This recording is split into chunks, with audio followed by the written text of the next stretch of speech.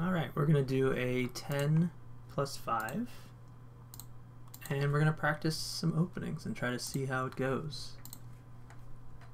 So I'm going to be updating how I do this format. I was a little unsure before. My goal here is to play a game and basically take it as far as I can. There's always a certain point in every game that I play where I just don't know what the next move is, and I don't know the plan. So those are two main problems that I can encounter, and to try to make it a little bit simpler, I'm going to play known lines. Now this is a line I could already branch off into a few different directions. Why I decided to give up the bishop there in the moment, I'm not sure, but this is a good example.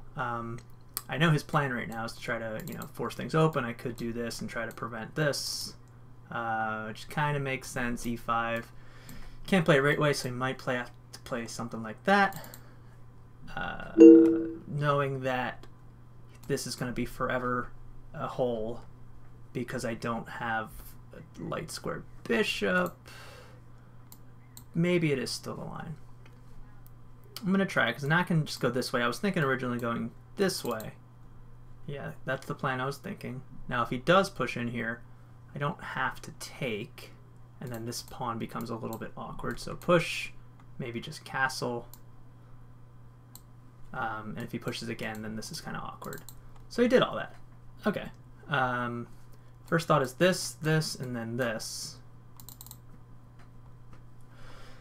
So I guess I can try that. But if I bring the rook over, he'll play c4 right away, I think. So, that being said, maybe I can try this first. I'm already way out of my known theory for this, and I think it's because I played pretty quickly bishop to d7, which I don't know if I usually play that. I think that's probably the main line, the more common answer, but it's not really what I play.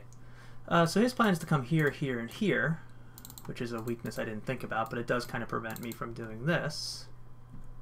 But I could do two things. I can bring my rook here, which is what I was originally thinking, to push, takes, takes, takes.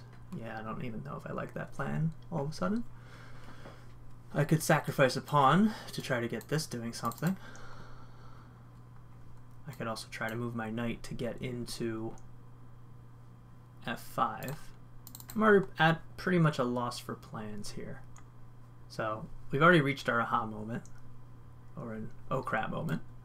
I've got other thoughts of coming in here, which is nice because if he ever takes, this bishop has some life here in some ways, especially if he does play c4. So I kind of like this. It's multi-purposed. If he takes there, I can take back, and then he takes my knight. But I don't know if that's so bad. Takes, takes, the knight can come in here, which is kind of annoying. I'll try it. If he takes, I can take back with knight, give my knight something to do. I also have an intermezzo of here. Sorry, this arrow's weird.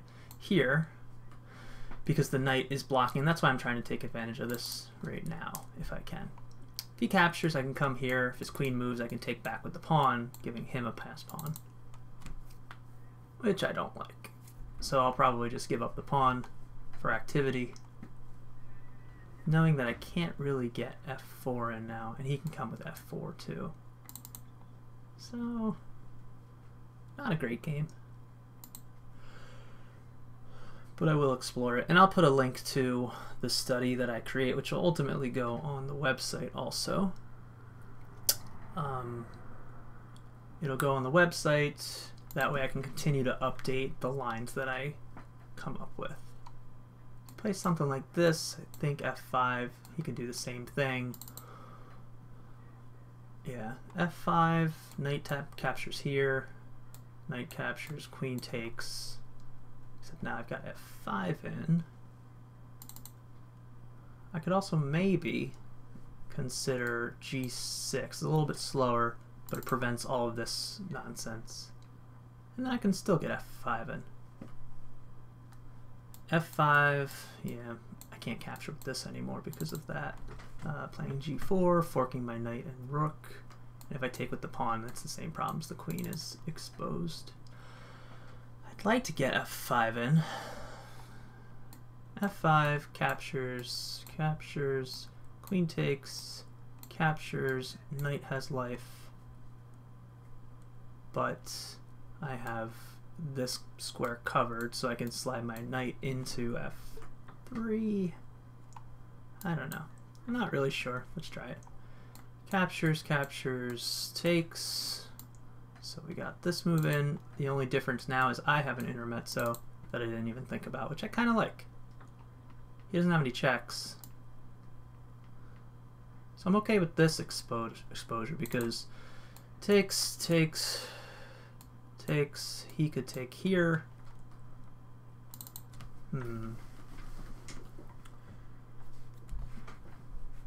I don't ever want to take with this because this pawn is annoying. Takes, takes, takes. Pawn takes. Now this pawn's at least weak. I'll try it. At least I'll open up his king. Maybe I get, in a good day, something like this in. Pawn, or knight takes. My bishop now has life. He's opened this up. I don't know about taking with the rook. Why didn't I think that was good for him? I don't know. Maybe it's, you know, I can go here. The pawn now takes. I could then either slide this over or even over here. Takes, takes. Maybe the bishop comes here. All right. I think taking's probably fine.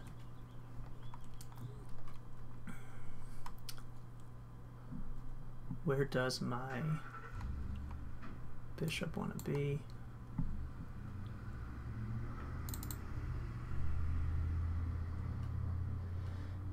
This is a square, this is a square.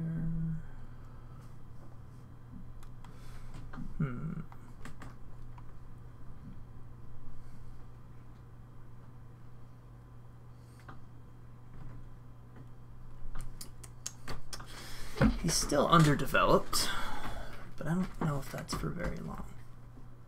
Where does this knight want to be? Can the knight get here? Not easily, but someday it might. So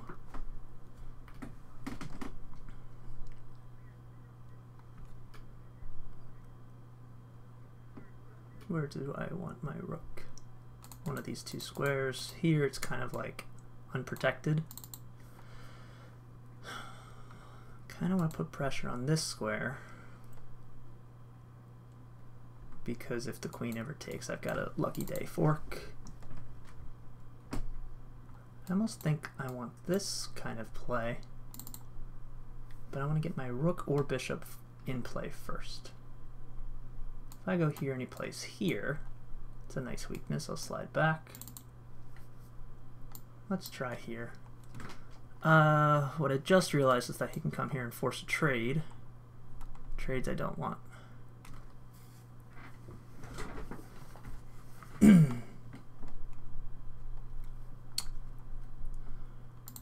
That kind of solves a lot of his problems. Yeah, maybe the rook was better. Now that I've played it, I'm like, I don't like it. Because his development issue is going to be solved if he comes here. Take, take.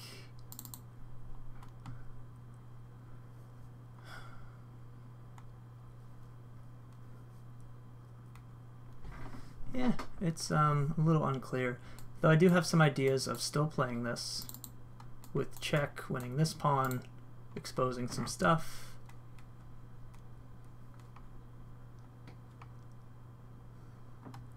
I mean, trading the knight's not the end of the world for me because this square is annoying that he can never take advantage of.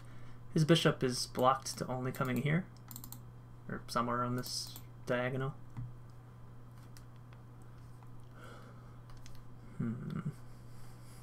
We got time.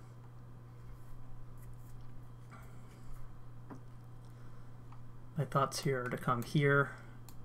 That way I can take with check, takes, rook takes, here. Maybe somehow I can get this move on first before that.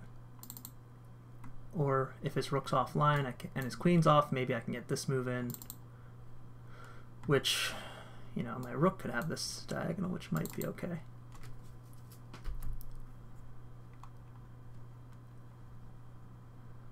He could also slide here. And if he does that,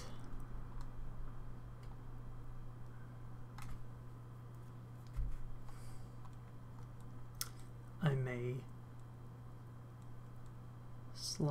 may take, slide over, because if his rook then slides here, I'll have check winning the rook.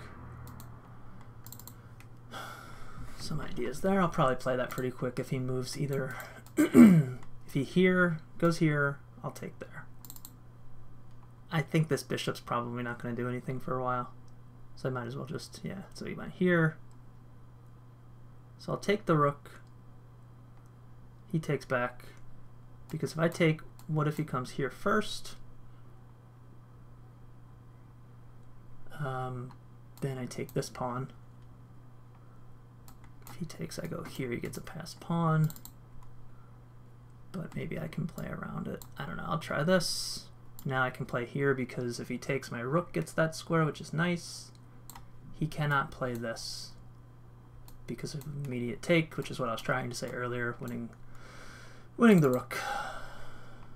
So now my plan is to play here, but I may have to get this rook protected first. Maybe a simple move like this, hitting both of these. Down a pawn, but he has an exposed 3 pawns, I guess. So it's playable. Yeah, okay, he got to the square. He got to the square I didn't want him to get to. But maybe I can get to a square that I want to get to. Yeah, well played, well played. Because this is kind of annoying too.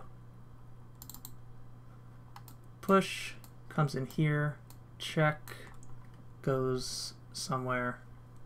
The knight is free to come up here, which is just kind of going to pose some problems. Yeah, I don't want this free pawn, because I can try to go for both of them right now. And the threat he's probably coming in with is this, which is annoying. So let's play safer, I guess, and go here. If I go here, he's hitting some annoying mate-like ideas. Check. Yeah, I think I've got to play here. Because this hits both the rook and here, which is why the rook unprotected is a little tough. Now if he slides his knight in, I have the pawn. If he doesn't, I probably would take this pawn because I'm hitting this a couple of times. There's lots of tactics where I can check and take the rook. So if he slides over, I take. If he pushes, I didn't think about that. Taking is, yeah, it's a good way to get rid of the, yeah, okay. Okay, so I can take the pawn. At least it's even now, but it's certainly annoying, an annoying pawn, or an annoying knight. But that being said, both of the pawns that protect the knight are a little bit blocked off, or exposed. Still have potential checks. I still like the idea of coming here, when I can, if I can. But this now shuts my queen out from doing anything.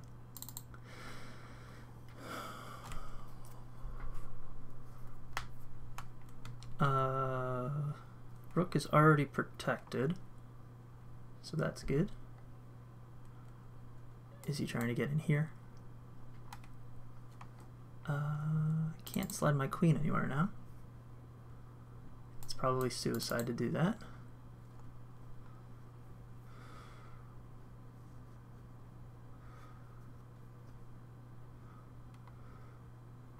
It's probably not a good idea to slide up either, but it does kind of cover things. Yeah, this looks so bad, but I'm gonna try it. Because if he comes here, I'm gonna slide. Well, he can't because of check. If he brings his rook up, he can't do that. What's he doing? Yeah. Okay, we got saved a little bit there. I think that this move. I think that this was even right here. I think it's annoying for me, but I don't see any checkmates for him, and his rook's out of play.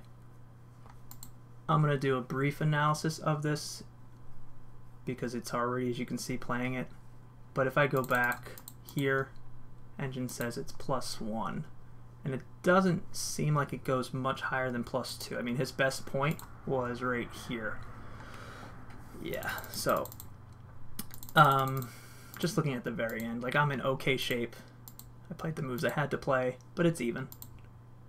This rook move seems okay. Yeah, at some point this is going to come in. So I can't be much, or I can't be looking very good here, but it's certainly playable. Okay, so let's go back.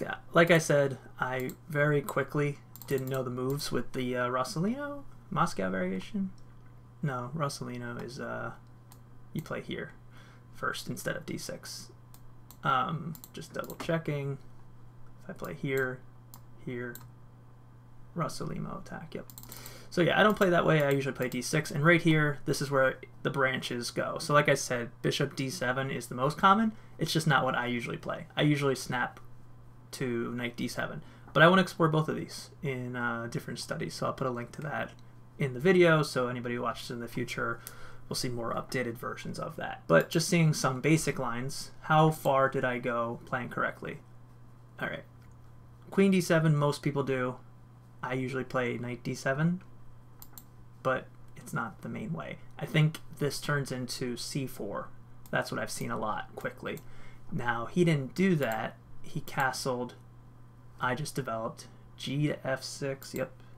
Queen e2 is common, and then e5 is not very high. So this is where I branched off pretty quickly. So it's clear I don't know this line, which is good. It's good to study that. But regardless, not knowing lines, I'm at 22. Where's my rating? 2275 now for rapid. So I know a bunch of lines, but whenever people play certain lines like this, you know, it happens. You gotta learn from it. So e5, wrong idea. c3, not the best follow-up, is it? It's most common, c3. d3 is also option. And then just going into this variation, like nobody has ever played this in Masters. In Lichess, yeah, it's played a decent amount of times. But okay, I'll just run through the moves real quick, see what other obvious blunders. Could he have just taken here right away? No, because I was saying this. Now if he moves here, what's the issue? I don't see it right away, so I guess I would just take with the pawn and give him a pass pawn. What I missed about that is I'm giving him a pass pawn, but I'm up a piece, so that is a non-point. That's why he can't play that right away. So I missed that obvious thing.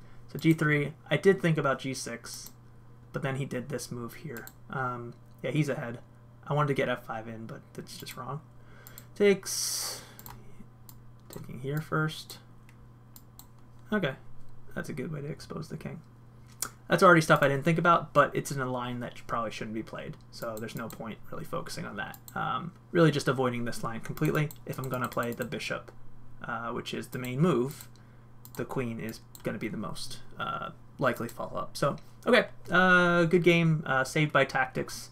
That pretty fun one that I kept open in mind at the very end. But I don't think there's really much else to explore, except what move should I have played here? Yeah, so we're pretty much in the game. Taking rook, those were some candidate moves. Yeah, I didn't like this, but for a different reason, because of this. Forcing this, forcing that. Yeah, I don't really know if I understand that. So getting this over here, what happens if he plays this? Bishop here for some reason. Whoops, that's bad. Here, takes. Somehow this is a weakness that you're trying to provoke. I don't quite understand it. Yeah, played what I had to. I like the rook because if I don't do the rook, if I do something like coming here, I think I thought he was going to do something like this. No, it's just weakening, but it's not losing. Okay, good game. Thanks for watching.